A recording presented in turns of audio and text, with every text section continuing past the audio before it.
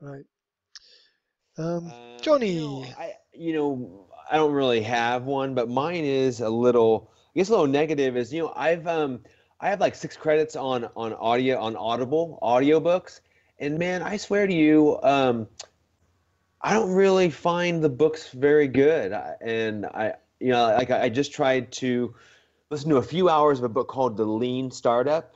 And it was a bestseller, and it was just stuff that I already knew. So I guess my only resource is just I'm disappointed with audiobooks. No, with Audible audiobooks. I can recommend the ones that I thought were good, but you may already. That's the thing. It's like I will buy like new system to assess clients, in 5 DVDs and 100-page PDF, all for $99. I'm like, okay, well that's a good resource to have. Maybe I'll buy it. And I buy it. And I'm like, and again, this is what we were going back to before. I could have wrote this, not just wrote this, but wrote it 10 times better, and I haven't. Okay. Okay, so hang on, And back this up. guy just took $99 of my money, and I could have been selling it. Okay. Back up. I'm going to go on a tangent, but I'm going to throw this out. Grant Cardone. You guys know who he is? Yeah. Eric Thomas met him, yada, yada. I listened to him, and he said, oh, yeah, this book, the 10X, you read this, and it's going to boom. And I read it. I spent like 2 days, like I took off work 2 days and read it, and it wasn't that great.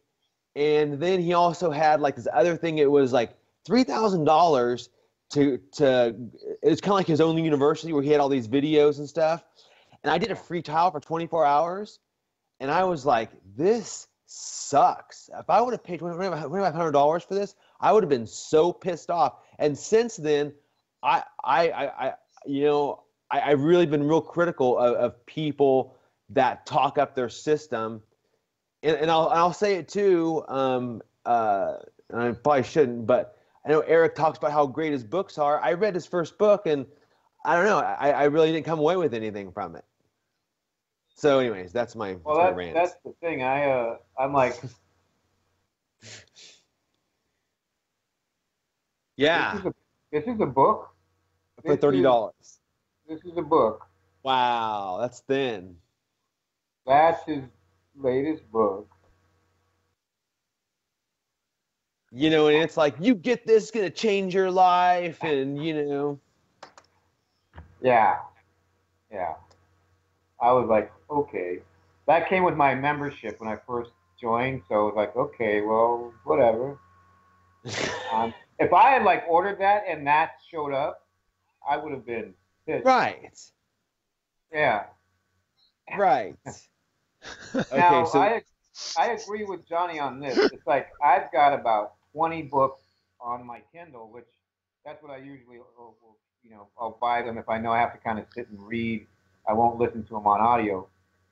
But usually it's one really good idea that may last 1 to 2 chapters, and then the rest of the book is just nothing.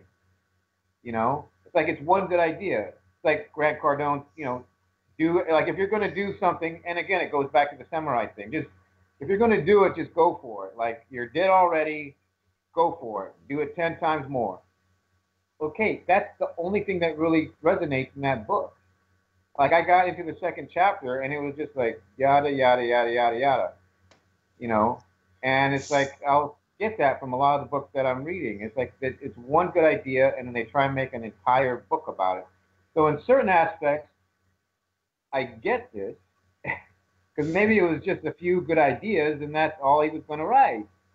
The only one that's different is Stephen Pressfield. Stephen Pressfield writes like that. Like I've got 3 good ideas. Here's my book. It's only $5.95, but it's really good. And he's like, I'm not going to bullshit you. I'm not going to fill out a huge book about crap. Like I have 5 really good ideas I want to get to you, and this is how big my book is. And it's like if you want it, it's $5.95. It's not $19.95 or $29.95. And he does, and he says it like it is. That's why I like to read his stuff too, because It's no fluff. It's like, this is it. Read 25 pages. That's what I have to say. I'm done. Graham, So Stephen, comment.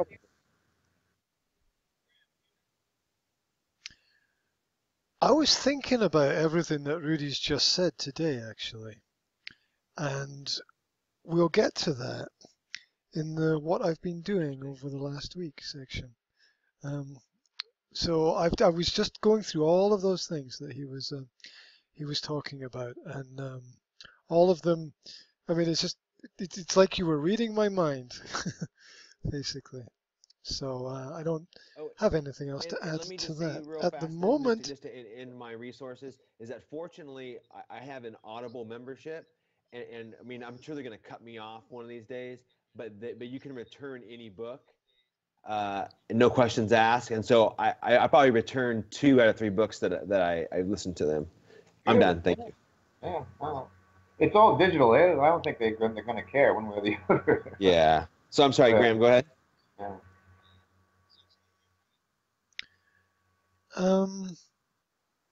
Audiobooks is one of my Mm-hmm. future projects. I'll get there.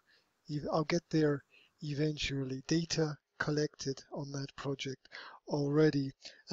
Couple of little points related to what you said before I get to resources. I was going through a lot of the Lewis House podcasts, and everyone's got a book. Oh, I've just finished my book. My new book is out. Everyone's got a book. It's like, what? It seems to be something that you have to do. I don't get it how all of the books can be bestsellers, and I definitely don't get it how a new book can be a bestseller. That blows my mind. How can a new book be a bestseller? That must all be bull. It must all be bull. You can't have a new book as a bestseller because it's a new book. No one's got it yet. Well, first of all, You know, no like you one walk can into a really accuse anybody of committing fraud as far as advertising that, because it's all just marketing. It could be the best-selling pre-ordered book on May 31st, between 12 p.m. and 3 a.m. Bestseller, the bestseller on Amazon from midnight to 3 a.m. in the morning, on March 7th, Yeah, amongst people exactly. And aged who's gonna? 70 to And they're 84 not or lying, something like that. because if it says on the New York Times bestseller list for 5 weeks, well, okay, well I think that would be pretty legitimate. But if it just says bestseller, it's like based on what? You got to see where it's coming from. Yeah, and the other thing that crossed my mind recently was that what I got from our parent organization, our original parent organization, was not resources, but people.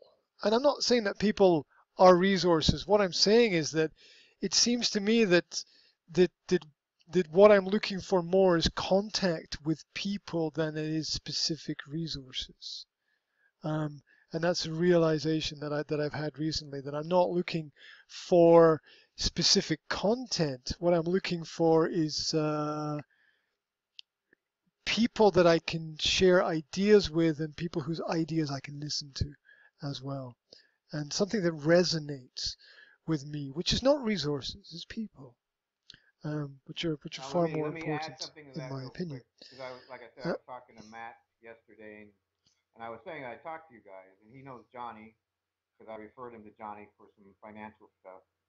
He's like, Graham, I don't think I know Graham. Does he post? I'm like, well, he would post, but he wasn't getting a lot of interplay, or people weren't soliciting, his ideas as far as gathering things that he wanted. He's like, oh, I just don't remember. Like, he's the one that did the notes for the podcast. Oh, okay, now I know who he is. So I think Graham will always be known and be you as the note taker. I don't know if that will continue because he didn't give them everything in word.